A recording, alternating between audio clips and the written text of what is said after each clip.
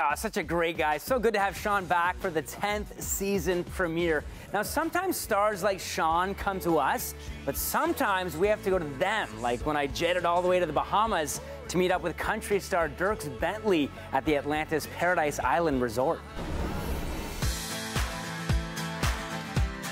What a gig you have here in the beautiful Bahamas. Amazing. Although we're in a freezing cold room right here, right now. Yeah, this doesn't feel very Bahamas right now, no. but it feels good to be here.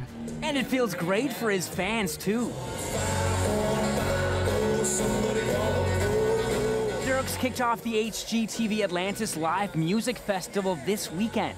It's just the latest perk for the country superstar, whose latest single, Drunk on a Plane, is #1 on the country charts. Now, is this an obnoxiously Liam Gallagher Drunk on a Plane, or is this like a happy Betty White Drunk on a Plane? It's somewhere in between. I think it starts off Betty White and ends up Liam Gallagher, yeah. Dierks obviously has a great sense of humor, but his latest album is mostly made up of personal and emotional material.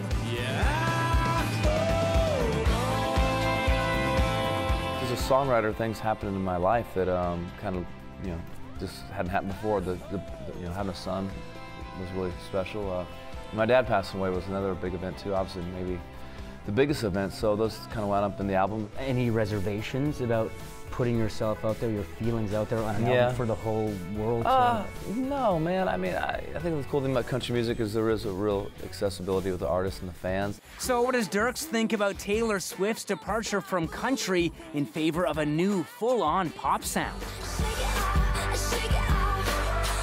To me, she's always kind of been just all genres, and so I've known her for a long time, since she's probably like 12 or 13, and I'm always just cheering her on, doing whatever she does, she's great.